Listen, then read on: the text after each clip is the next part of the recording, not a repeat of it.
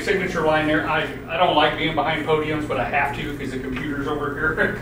So I'm the Vice President of Regulatory Affairs for AOPA. And I actually, you know, our home office is in Frederick, Maryland. And however, we have a downtown DC office. And I run our Regulatory Affairs group and then our legislative body and also our airports and state advocacy group offices there in DC. We also have 7 regional managers that are out across the state to do advocacy work at the state and local level and try to prevent, and they're very successful at it most of the time, prevent airport closures, airport encroachment, just everything bad that happens. So I get asked a lot, well, how'd you get where you are, you know? So I'll share a little bit about me in the beginning. And by the way, MOSAIC is a part of this, but I also have the unleaded fuel part of that in here and some other discussions and anything else you want to talk about, ask about. So I was thinking the way I would do this, MOSAIC's going to come up first after a few slides in the beginning. And I'll probably do question and answers on MOSAIC, and then I'll go into the unleaded fuel. Does that make sense? Is that good for everyone? Okay. All right, so that F-76 pulled up when I was driving in here. I absolutely love helicopters. I'm a helicopter pilot.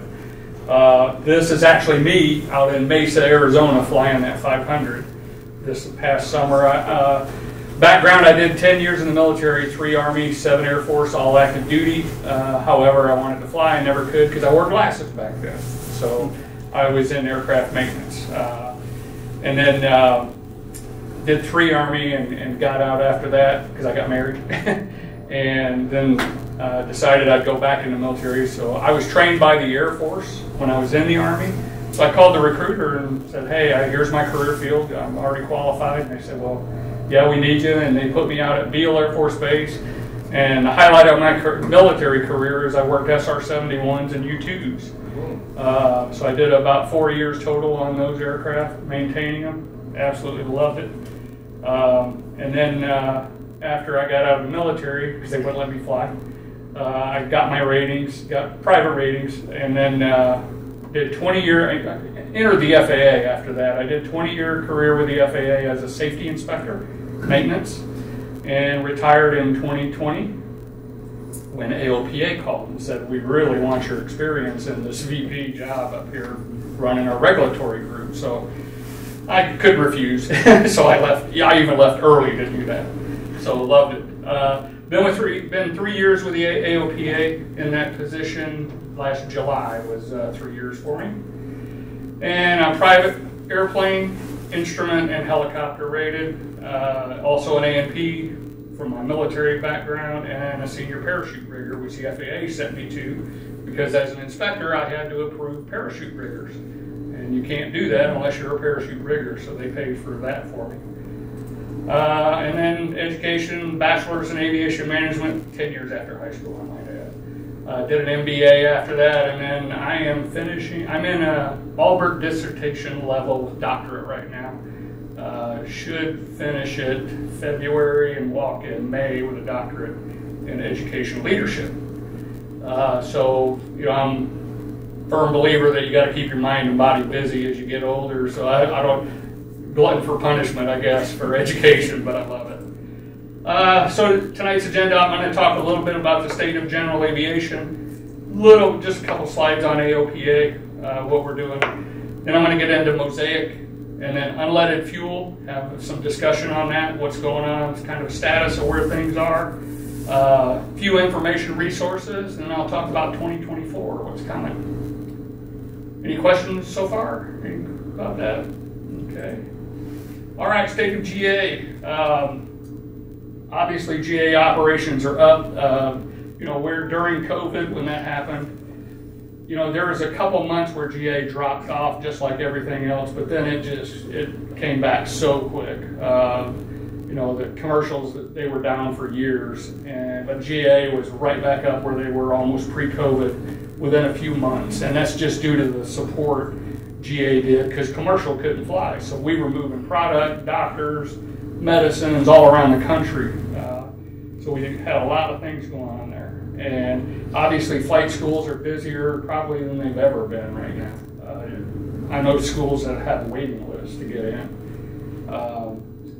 Certificate numbers, new pilots definitely continue to increase. Obviously there's a huge shortage of pilots, and that's one of the reasons I decided to do a doctorate in educational leadership was the aviation side of the house and the shortage.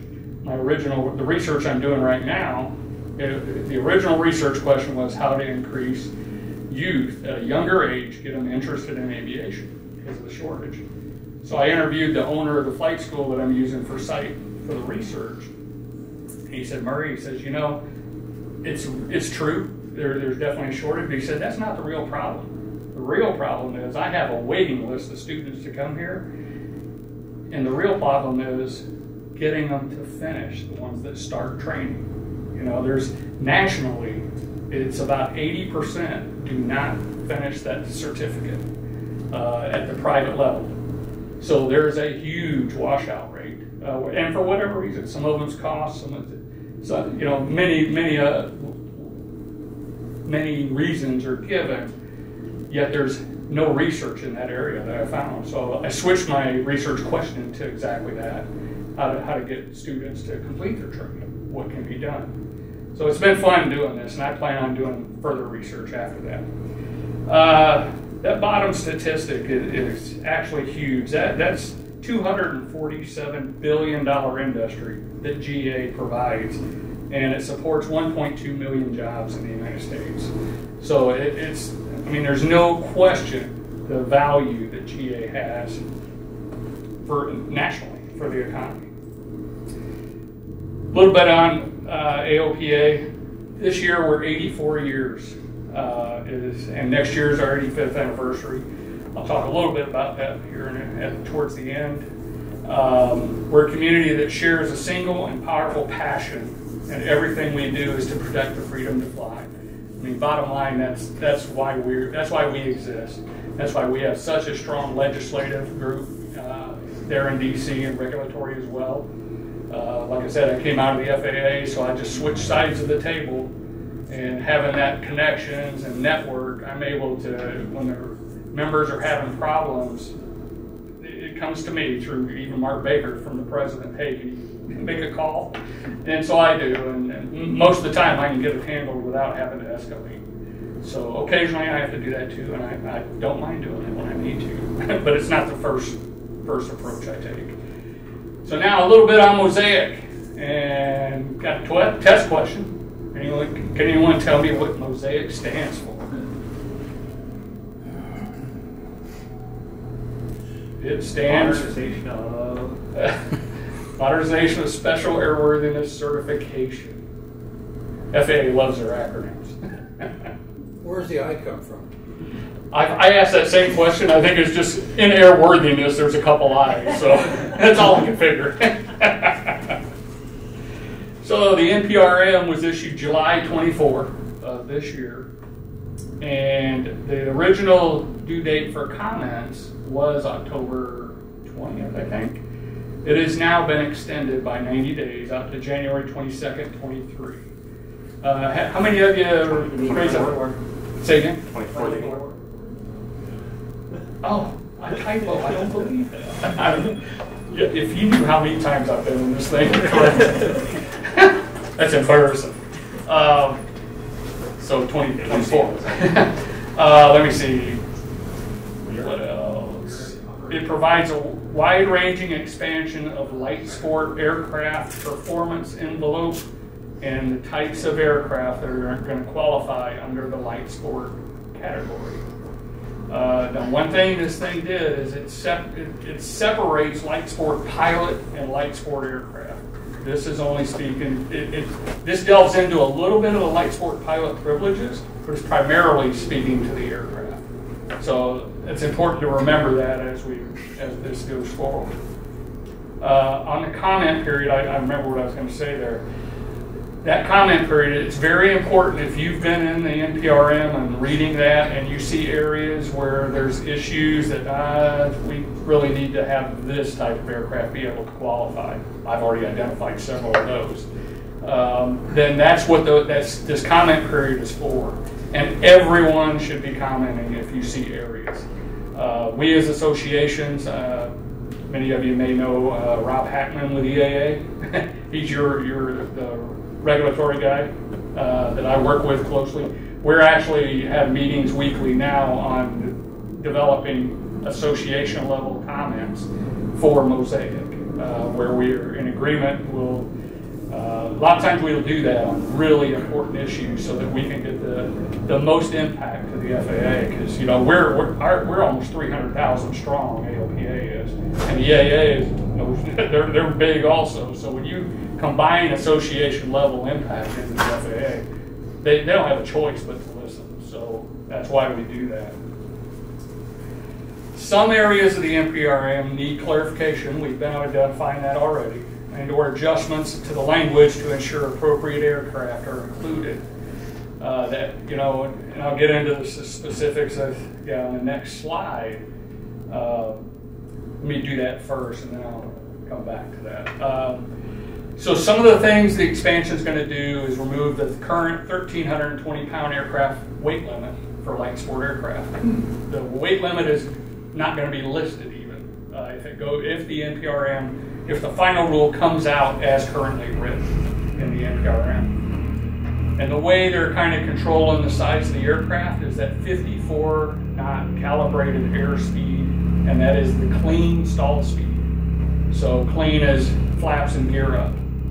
So 54 knots is an area where we've got to comment, because there's some aircraft you would think are going to qualify and they won't, because they're above 54 knot clean stall speed.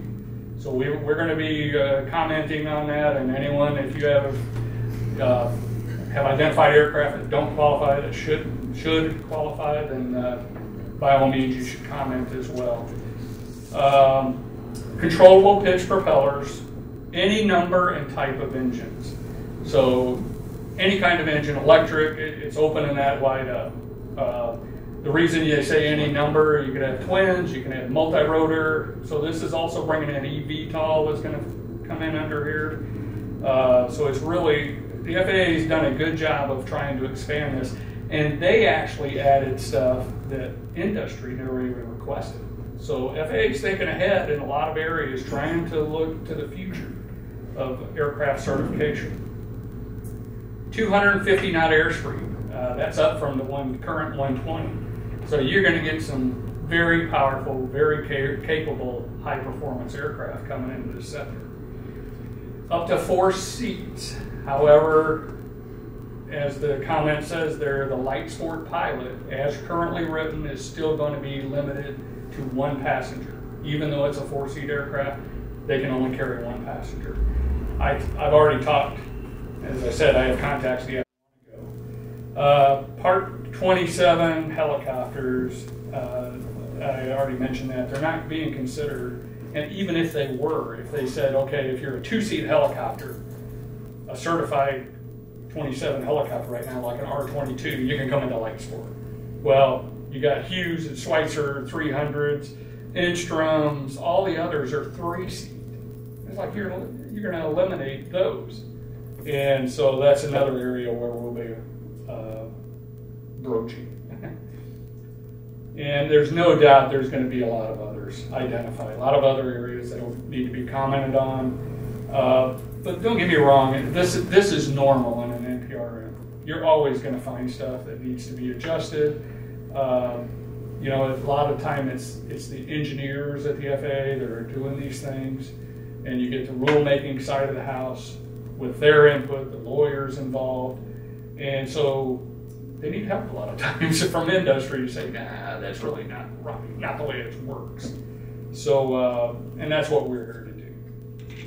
And as I said, I already working with the other associations on joint comments to get that impact into the FAA. So how is this being accomplished? As far as once MOSAIC comes in, how is that being put in? How does it happen? So I wanted to talk a little bit about that. You may know ASTM, so that's the standard, International Standard Organization. The F-37 Light Sport Committee is the one that is doing that, and what they do, I can say we, because I sit on the executive committee for that. We are the ones that will be establishing the consensus standards that's developed for how new light sport aircraft under MOSAIC will be manufactured. So we're the ones that put the standard, we'll put the standards out. The FAA in turn accepts those standards. So, and there's a lot of areas where this is already in effect. We're just bringing this approach into the LSA area. And what this is going to do longer term, I already mentioned that, I was getting ahead of myself. So the consensus is between industry, OEMs, associations, and in the users.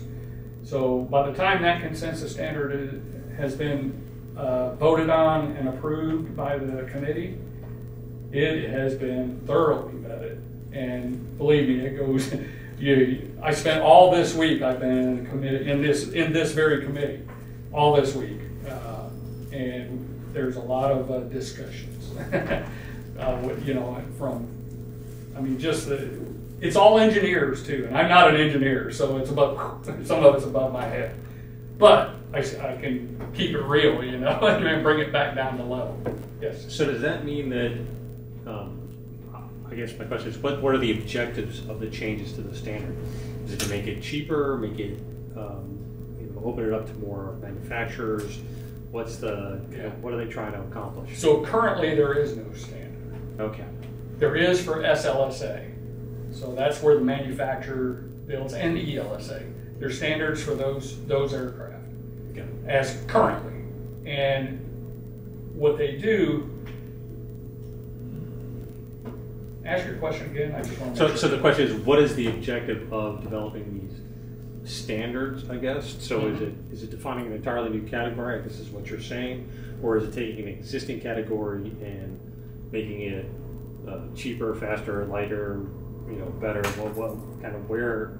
So it's a combination. So the new MOSAIC aircraft that are going to fall under SLSA and ELSA, light sport, what this is going to do is allow a manufacturer to be able to build the aircraft according to the new limitations or new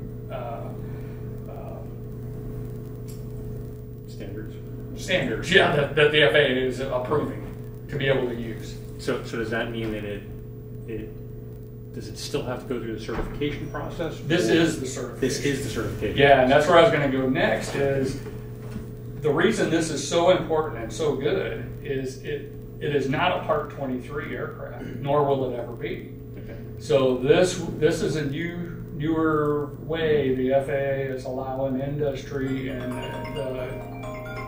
to use a consensus standard to certificate an aircraft. And what we see long term, and even the FAA says this, down the road as these things start flying, safety data shows that they're just as safe, if not safer, than a Part 23 aircraft. We're going to see some of this is going to bleed over into the certified world of how using consensus standard instead of regulation. So there's a, it's very in depth, but that's the short of it. It's a good thing. So the hope then is that aircraft will be developed faster and they'll be less expensive. That's the whole reason for to do this, and the shortage of training aircraft as the current certified aircraft are aging, getting older and older. The FAA wanted to get more training aircraft into the mix, and this is part of the reason they're doing this as well. So, yes? So is what's happening, let's just take a 172 as an example. Is Cessna going to build a Cessna 172 that's a light sport and a Cessna 172 that's whatever it was, before? I'm a little confused about what. So that's going to be up to the manufacturer? But I mean, could they? Sure they could. Sure they could. So there's going to be perhaps, let's just say a Cessna 172 that's a certified aircraft under the old system, and then a 172 that could be this. Yeah, and I have a feeling what you would see is eventually they'll probably stop building the certified and just do the one under consensus standard because it's easier to control for the manufacturer. You know, possibly. Don't know for sure that's going to happen. But it's a whole different way of thinking on the certification of aircraft. It really is. Next.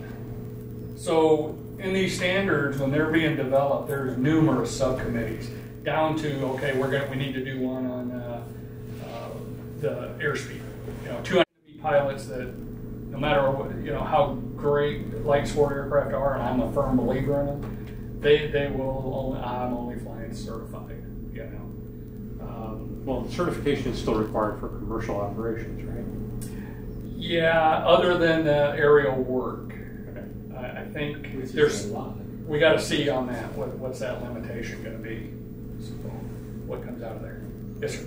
So I'm going to throw a loaded question out there. A&P, no medical, 10172. Are we still going to have the IA component in here? And how would that also apply to home builts that are resold in the market, or any of the other unique maintenance requirements? Do you see any changes? Yeah, so aircraft, certified aircraft that are going to be qualified as light sport aircraft, at this time, they still have to be maintained as certified aircraft, A&P. With an IA annual? With an IA annual currently. That is not in this NPRM to address that. It's on our radar, though. This is one of those in the future I see we'll be looking at. And then the other part of that question? Well, the various levels, because we have things like home builds. Many people buy used home builds. How would that yeah, so there is already an avenue for that.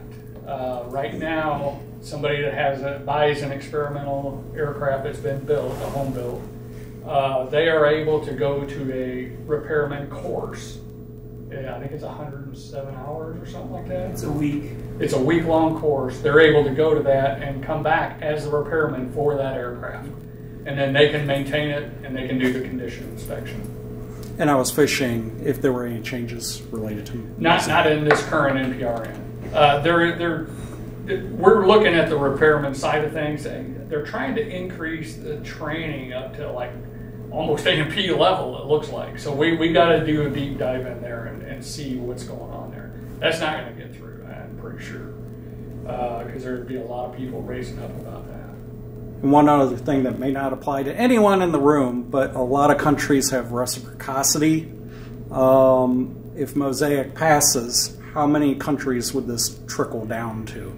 So, because it's going through ASTM, which is an international organization, we have other authorities in the room with us. All week, Brazil had two reps in the room. They're ahead of us on light sport aircraft. They've already issued theirs.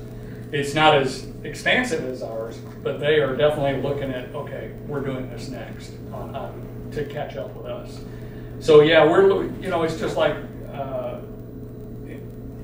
we're looked on by other countries as kind of the leader in aircraft. Even though in Europe they got some phenomenal light sport aircraft, just phenomenal.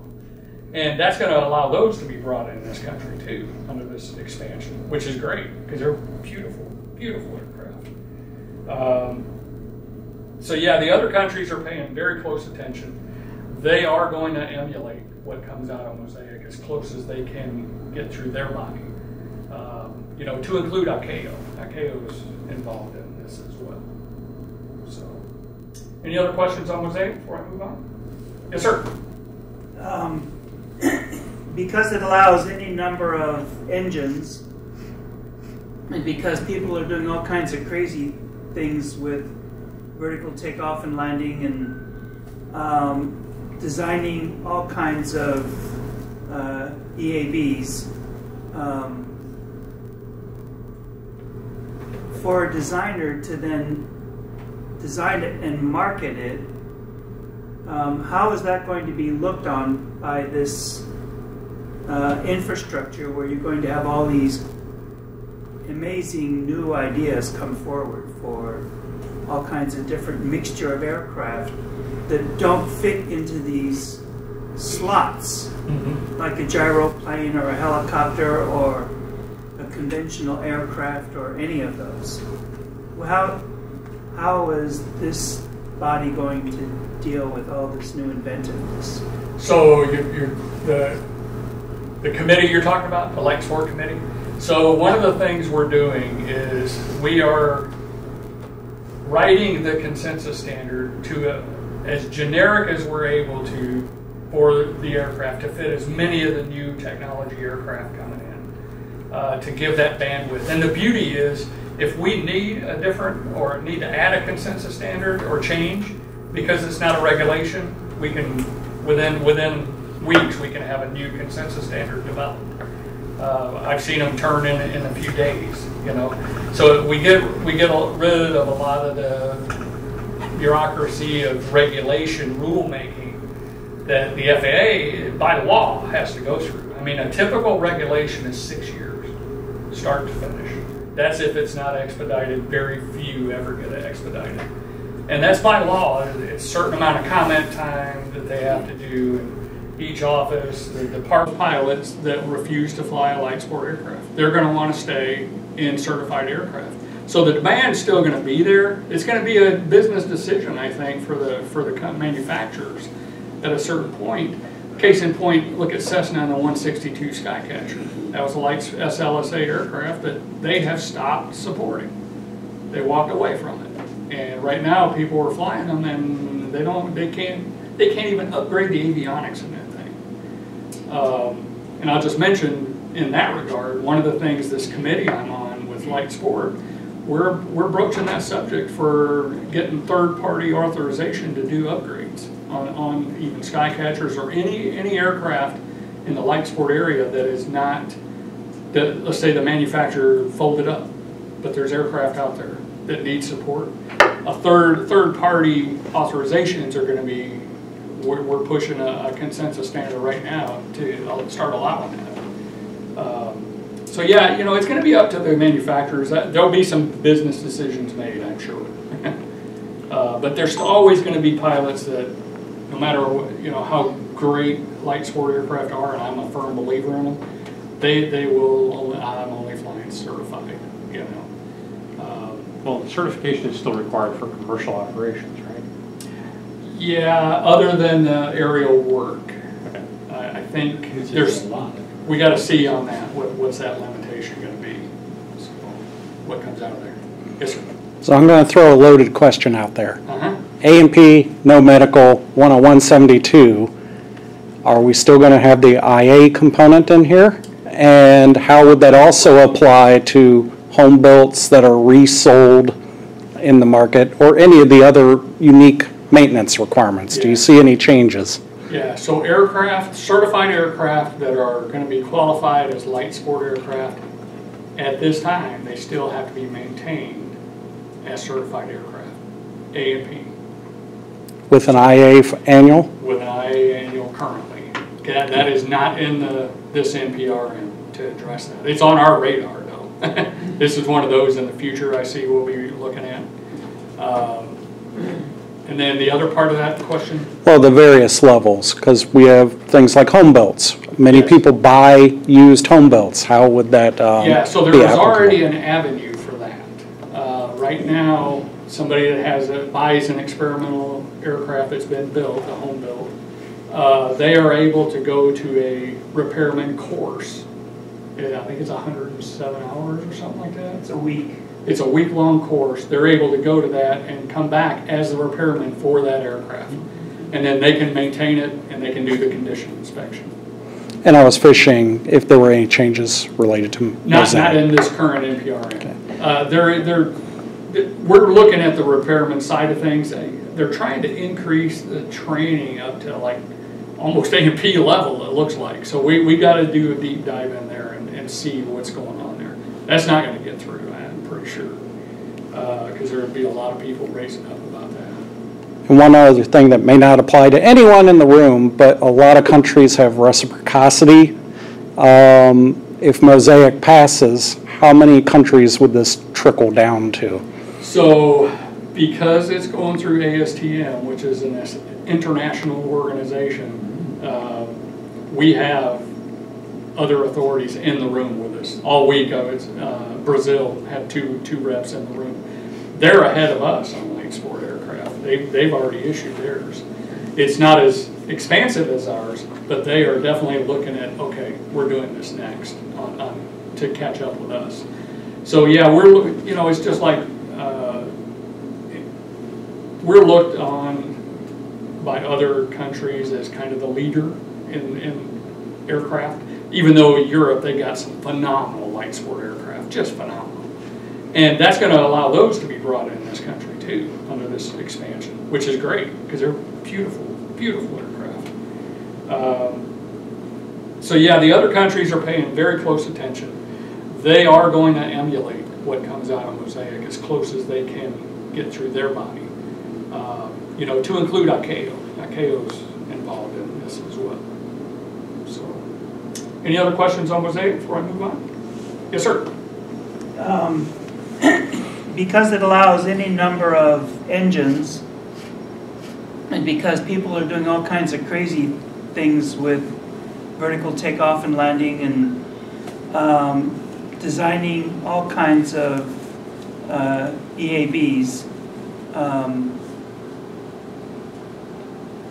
for a designer to then design it and market it, how is that going to be looked on by this infrastructure where you're going to have all these amazing new ideas come forward for all kinds of different mixture of aircraft that don't fit into these slots, like a gyroplane or a helicopter or a conventional aircraft or any of those? Well, how is this body going to deal with all this new inventiveness? So the committee you're talking about, the Light Sport Committee? So one of the things we're doing is we are writing the consensus standard to as generic as we're able to for the aircraft to fit as many of the new technology aircraft coming in, to give that bandwidth. And the beauty is, if we need a different or need to add a consensus standard or change, because it's not a regulation, we can, within weeks, we can have a new consensus standard developed. I've seen them turn in a few days, you know. So we get rid of a lot of the bureaucracy of regulation, rulemaking that the FAA, by law, has to go through. I mean, a typical regulation is 6 years, start to finish. That's if it's not expedited. Very few ever get expedited. And that's by law. It's a certain amount of comment time that they have to do. And each office, the department goes through, and then it goes to almost to Congress, I think. But it's really labor intensive, where this is controlled by the industry. That's the beauty of it. And we're able to adapt it accordingly. You anticipate that there will be a lot of new designs manufactured in short order? Yeah. Yeah, we have, we probably have 4 or 5 manufacturers in the room this week. And they're a major player in this. So, yeah, so one of the things I'll bring up that is not in this is, and I was upset when I started with AOPA and started flying again. We have 2 RB-12s, okay? Great little fun airplanes to fly. They're SLSA. Full glass, autopilots, everything, just beautiful. And one of our employees has an RB-12 that's ELSA. No, his is amateur built. His is amateur, but I know some others have ELSA version. And because they have that experimental certificate, they are the manufacturer. Well, ASTM for SLSA currently says that you cannot fly that aircraft in IMC under IFR conditions. You can fly and you can file IFR for training, but you cannot go into IMC. And that irked me because anyone with an experimental certificate on the exact same aircraft can fly all day long in IMC, you know? And that just, it pissed me off when I found that out. And so as soon as I started with ASTM 3 years ago, I brought it up. And I said, I want IMC for light sport aircraft, for SLSA. And they said, well, we tried that like 5 years ago, and it blew up because several people didn't want it. So it was voted down. Now it got voted up, and we're coming out with a consensus standard on SLSAs being able to fly IMC. And it may take a year to get through it because we're doing all the engineering part of it.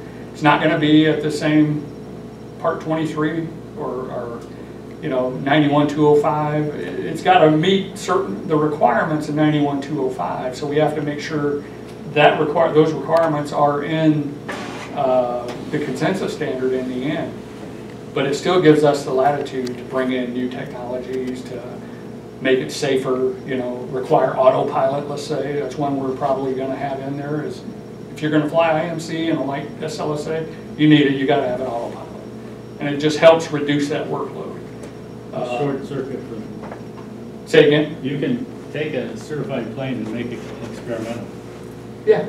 And therefore, it's no longer the SLSA. It's an E. Right. And people do it all the time. So there's one of them out of Europe. Isn't that a shortcut into IMC for you? Say again? Isn't that a shortcut into flying in the clouds? Yeah. We could take our SLSAs. They won't do it because I asked them. Yeah. Okay. And to do that. But yeah, so that's some of the things we're doing there. Is EAA in the room? I don't know if they're in the room. Oh yeah, Rob Hackman.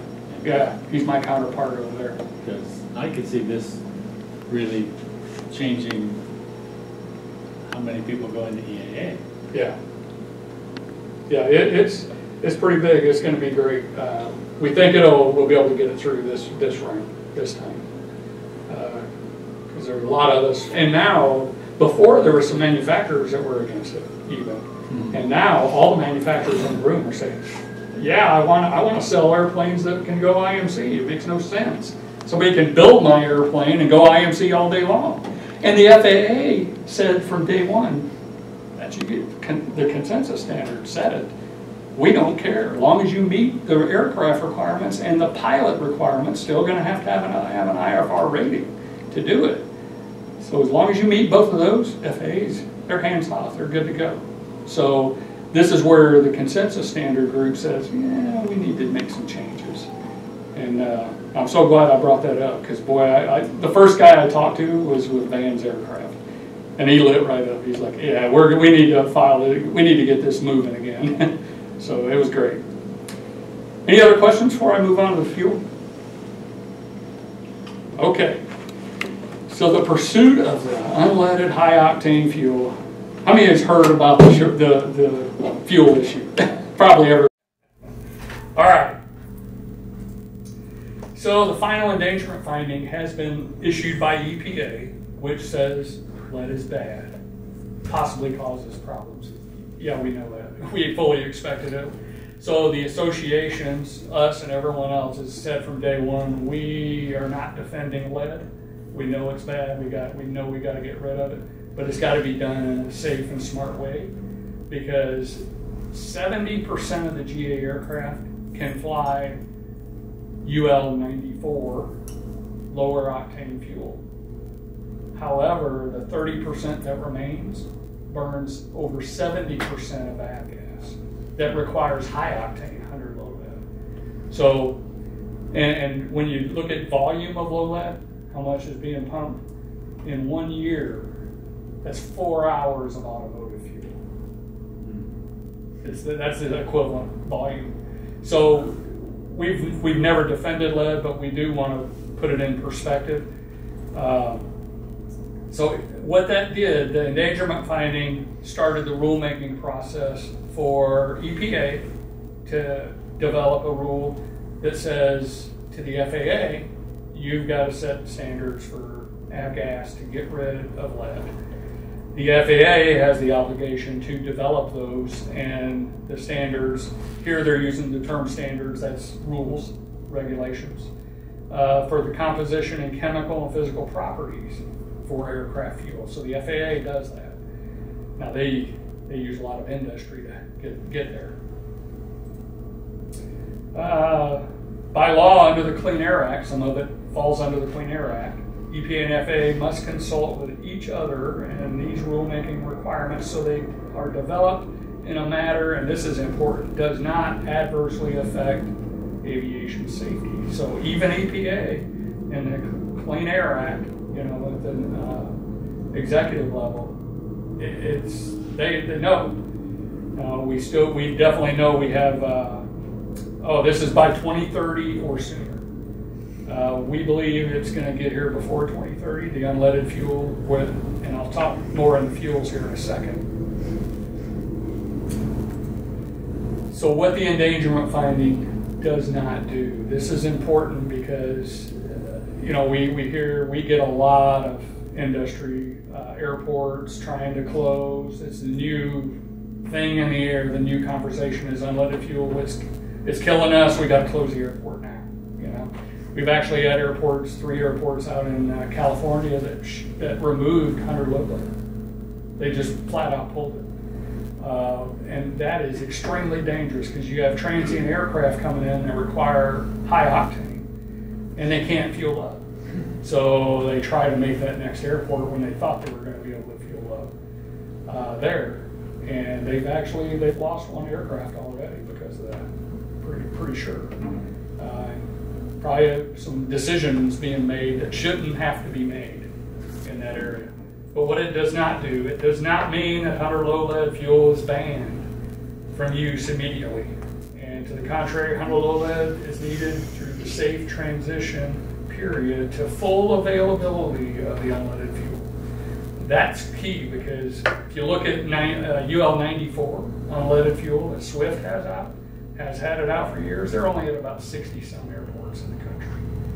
So, you can't fly across the country and you're not going to have it everywhere you go. And there's no 100 low lead out, no unleaded 100 out yet that is commercially available. It also does not mean that airports should stop offering 100 low lead, as it would adversely impact safety, begin fracturing the U.S. airport fuel supply, infrastructure, and damage commerce. We saw those commerce numbers that GA does. I mean, imagine if you have a bunch of airports that are pulling 100 low lead prematurely until there's a 100 grade fuel out there available. It does not cause the aircraft to be grounded or become prohibited from using 100 low lead. I will add, these were addressed in the EPA finding, talking about the need for safety for the requirement to keep fuel 100 low lead available until one can be unleaded can be commercially available.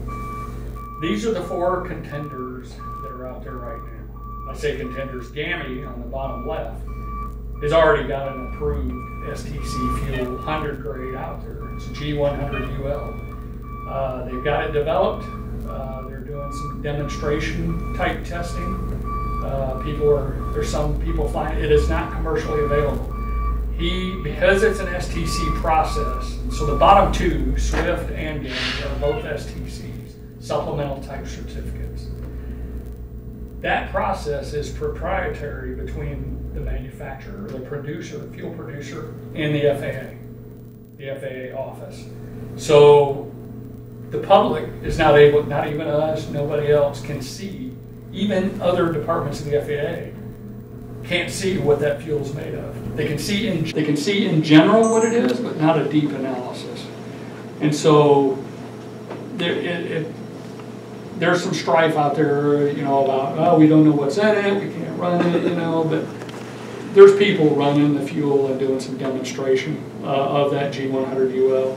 It's going to get there, but it's an uphill climb to start getting it out there produced. Swift is another STC. They've got 100R, they're calling it.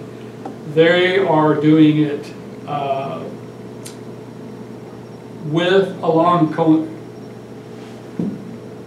wrong word.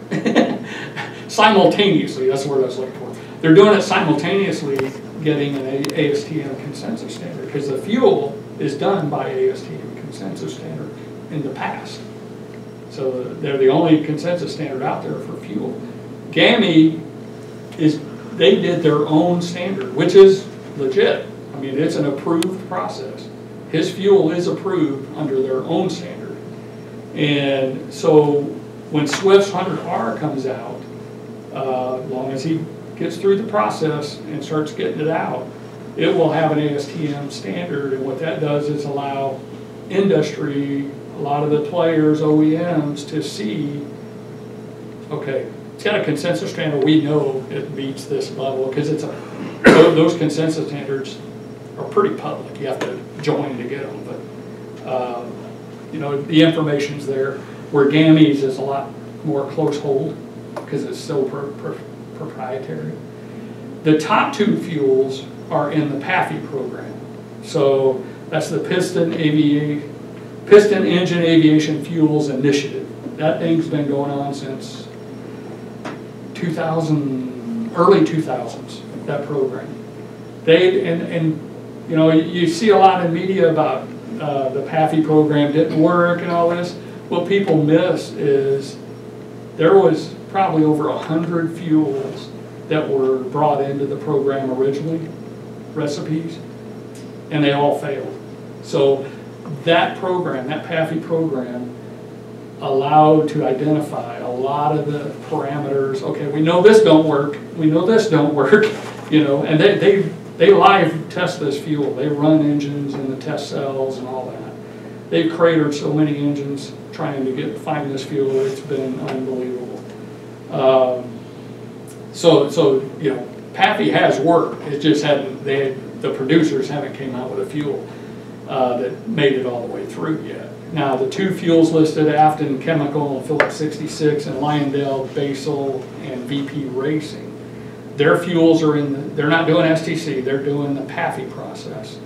So the FAA test center out in New Jersey is the one that's running these fuels on the FAA's engines. I think they've contracted Lycoming to assist as well to help out on some of that testing. I think one of them, I'm not sure which, one of them made 75 hours so far in a 150 hour, they call it a mini durability test, which they run this fuel and these engines hard, and all the other ones were failing at like 25, 30 hours. They were below the engine. Because what they're doing, they're taking the lead out. Lead is what increases the octane. Higher octane prevents detonation. You know, it helps lubricate the engine in a lot of ways. And when you take that lead out, you've got to replace it with something that'll bring the octane to that level. And so a lot of chemists are involved in this at this level. The other few, I'm not sure exactly where they're at right now. They're both in the mini durability phase. I'm not sure how far along they are. So yeah, I just wanted to speak to that a little bit. Any questions on the fuels? Yes. Is it going to require any modification to the fuel delivery system, like bladders or hoses or anything along those lines? Great question. So according to GAMI, their fuel, theirs does not. Theirs is fully fungible, which means it can be intermixed with 100 low lead all day long and it doesn't affect it. The other fuels, not sure yet. So part of the testing in the PAFI fuels is going to be, if they get through the mini durability, then they go into full testing, which is probably a year long. And that's where, I mean, they go hard on them. They do all material testing, seals, everything. They've done a little bit of that before the mini durability, enough to say, okay, we think it's going to go. Let's do the mini durability. If it passes that, then we're going to deep dive it. What they did before, and they learned from this, they were running the heavy test from the beginning, and they were cratering motors. We're like, okay, we got to change the process here. So that was part of that. Did I answer your question? Yep. Okay. Yes. There must be tens of thousands of light sport aircraft that use a 2-cycle and 4-cycle aircraft that use MOGAS Right. When they're flying locally, but when they want to go cross country, they can't carry their own fuel, so they have to use the avgas. Mm-hmm. Are you looking at the impact of this fuel on 2-cycle engines? And one of the problems with 2-cycle, of course, is ethanol for the tanks and other things. So is the industry looking at the impact on these existing engines that are in the many, many thousands? Yeah, so the testing on this, I know GAMI tested pretty hard on a lot of different engines. I'm not sure how many. The PAFI engines testing, what they do, they start with a 4-corner test. So they're going to, the toughest engine out there is probably an IO 550D that's in Cirrus. A lot of Cirrus is out there. And they put it at the highest power, and they use that as one of their high corner tests, and they probably test about 8 different engines that kind of envelop the full picture of all the engines, and that's how they come up with that. And GAMI did similar things, I know, and I think Swift's doing the same thing in their testing. So yeah, to answer your question, they definitely look at all the different engines that are out there and how that'll impact. It's all part of it. Yes? Yeah. Since you have currently 2 fuels that have STCs, the challenge, I was looking at GAMI. I'm a fan of GAMI because Lord knows I've been down there enough times and gave them some more money. Yeah, yeah. But they do know their stuff. They're a pretty savvy group. I'll tell you what, they're chemists. They're fuel chemists. I mean, they're engineers. I've seen their test stands and stuff like that. You know, like, okay, yeah, you know the market here. Absolutely. You know. But to get the fuel out to the airports, you know, I was like, okay, do I buy my STC for my aircraft or just kind of sit on it because where can I use it? Yeah, exactly. Is there some way that, what needs to happen to get airports to switch from 100 OLED over to the unlimited? Yeah, great question. It was definitely a relevant question. So, you know, and some people say this is harder than actually developing the fuel, is to getting it out there, getting it commercialized across the country. That is a huge uphill climb in GAMI's case, especially because it's so proprietary. People, you know, there's a lack of some trust out there by some of the OEMs saying, well, we don't know what's in it, we're not going to, you know, do warranty and all this. So he's got, and I say he, that's George Bradley, is, you know, the main guy out there with his boss too, you know, Tim, I think it is. But, you know, they've got some work to do to help get public interest up more, to start getting the demand push from the OEMs and all that. And they've got to work at their, you know, relationship building, I would say, with the OEMs as well to start. And I know they've been trying to do that, you know, through NDAs and stuff, non-disclosures, that kind of thing. Because when you think about it, you know, he's got a recipe that's working the way it looks. And right now, you know, if somebody steals the recipe, you know, that would be the end, you know, and he's got to protect that. So I understand both sides of it for that very reason, but it's not an easy task to get out there. He's got to get a fuel producer to produce it, and in his case, I think it's just mixing, you know, to start getting it out there. And I think what you'll see is you'll probably see some airports that he'll end up making an agreement with to start getting it out there at a certain point when some of this demonstration that's going on starts getting out there and get more public. The results of that, I think that's when you'll start seeing some airports start trying to pick it up and bring it in. So It'll be several years probably for him to get it out there. It's like, who first? Who's going to go first? Yeah, yeah, exactly. Yes, sir. Do you know what the cost of that STC is? Is it like a couple dollars per horsepower or something that Gammy's selling? Or? You know, I don't know. I know, like That sounds like right. a friend of mine got a 600 for my 300 horsepower. What's that? 600. 600. Okay. Yeah, because it seems to me like you know, I had a friend who bought auto fuel STC for a 0360 172.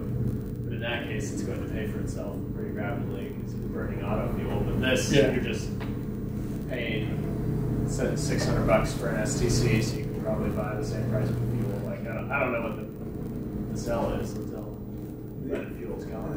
The benefit is the maintenance tail.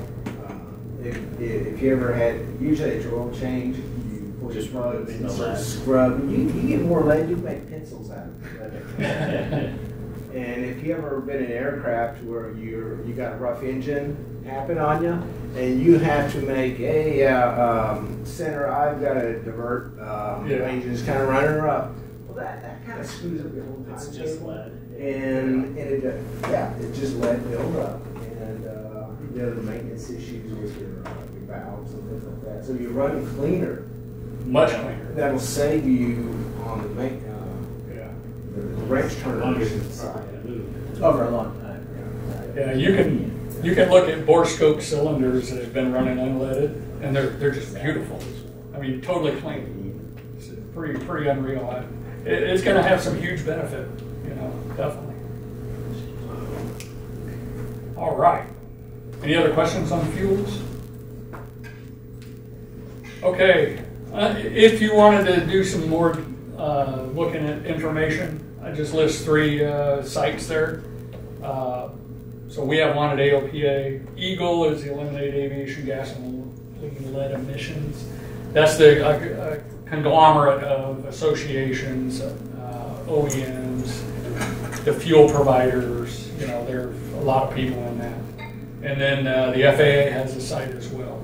Like, get a lot of the info on the PAFI program and stuff there. Other helpful AOPA resources.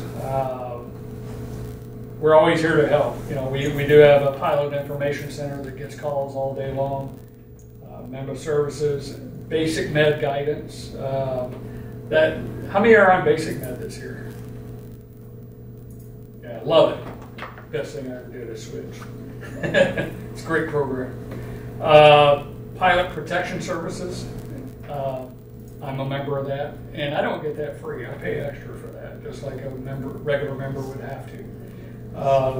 It's a very great program, and even for buying aircraft, you have attorneys on call that they will assist in purchase and everything, looking at reviewing contracts, all that. And then EFERC is for flight training programs.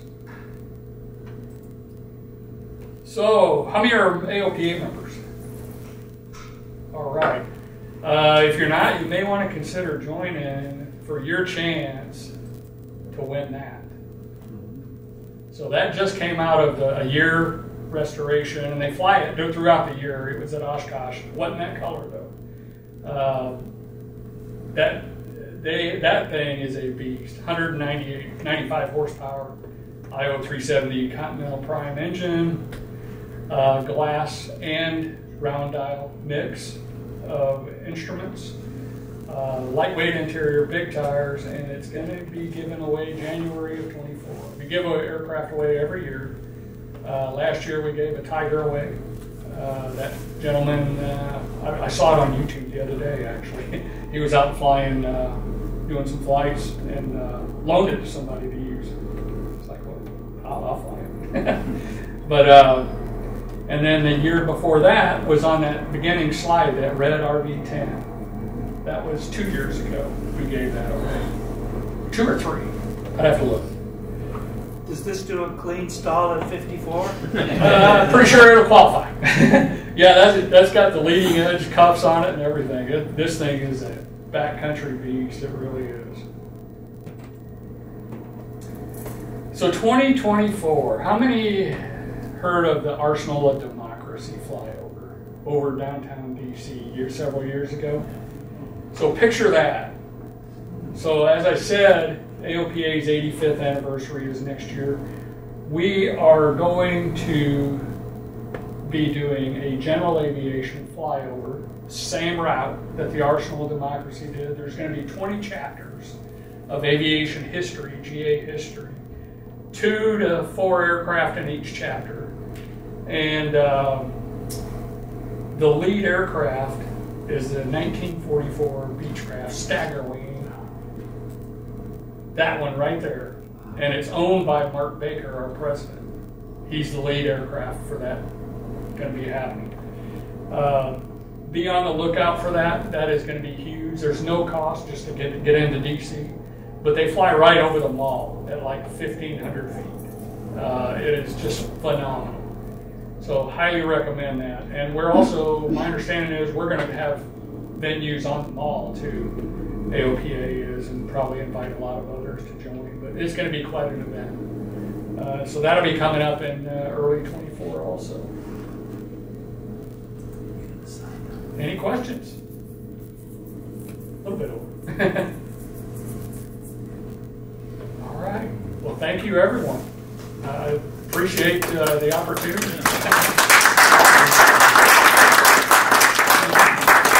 Thank you, Mary. You bet. I will put my information up there if you want to snap a picture. If you need anything from AOPA, regulatory, if you have issues going on with a FSDO, that's my specialty. Anything to do with FAA that you need assistance with. Our office building sits about 2 blocks down from the FAA and not too far from Congress. So we stay pretty busy. You want to do the announcements? Or? Well, I can't. Well, I'll just want to ask a question.